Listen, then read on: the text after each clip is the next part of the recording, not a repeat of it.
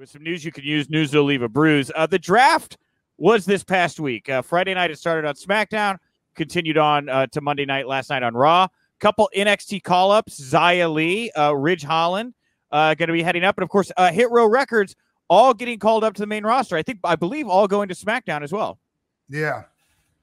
Good for Hit Row. Get on the big stage in front of, like, the biggest audience. And they're going to do great. I mean, you know, provided that creative does their part, like, they're going to do great. I really think so.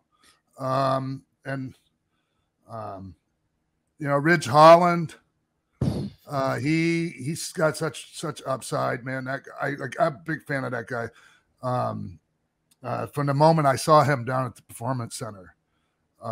And so, I mean, he's been down there in the system down there for a minute, but not a long time. Like, not like, okay, Jesus Christ, what are we, you know, like, when are they going to do something with this guy? So some people are surprised he got called up already. I'm not. I think he's ready, you know.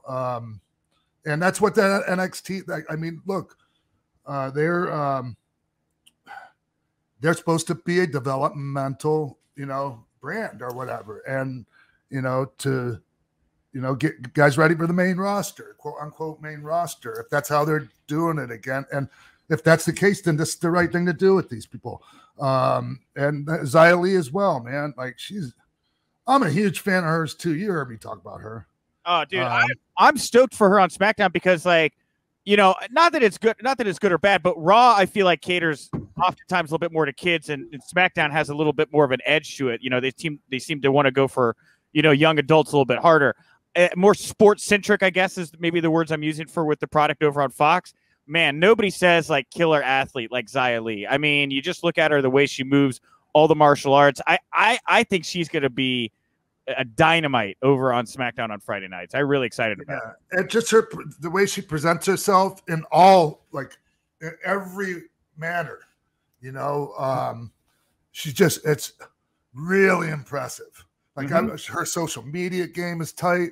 Like, I mean, not that that's like a, you know, it is though, but it's huge these days. Like today's pro wrestler, you have to be your own producer, all that shit, you know. So yeah, big fan of Zaya's, obviously. Fucking, I don't know. Yeah. It's about the 10th time I've said that in this segment. Sure. And, you know, it sounds like they're trying to create a big star for China as well, which is going to be great, you know, for them to be able to break into that market and have somebody that they can market over there, you know, because Xia Li's backstory, I think Hunter's talked about it on a couple of the calls, is crazy. Like, she came from a very rural part of China. Like, the whole experience of coming to the States and being in the I mean, what a story, man. That's like, I mean, I don't know if it was her that got disowned or like some crazy, it was like some really crazy, like, sacrifice she made for this shit, you know? Yeah, it was her family. Like, and I think it was like her or like the country. She had to make a choice or something like that, like to decide to stay in the States. And it was very, very difficult. I know exactly what you're talking about. Yeah, for sure.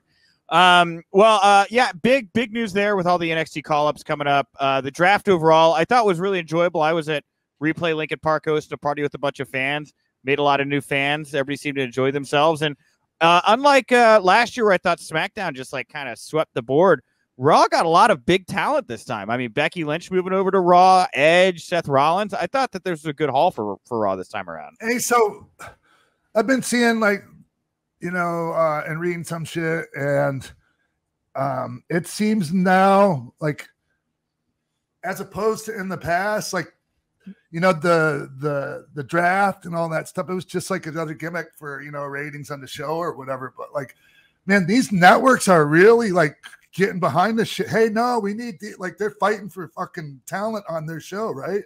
Oh, 100%. Like, and USA, like NBC versus Fox over, like, who gets the best talent, right? I kind of wish we saw more of that. Like, I would be really intrigued to see the actual negotiations with USA and Fox trying to figure out who gets who on each brand.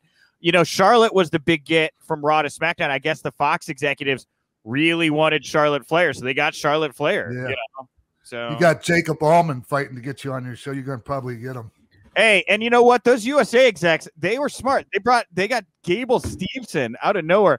I don't know how that was going to work, Sean. This guy is still in school. He's fighting for the NCAA Division Championship, and he's also a Raw superstar at the same time. That is a lot. That's a lot at 22, you know? Yeah, dude, just a fucking gold medalist in the Olympics. Dude, that's not a lot.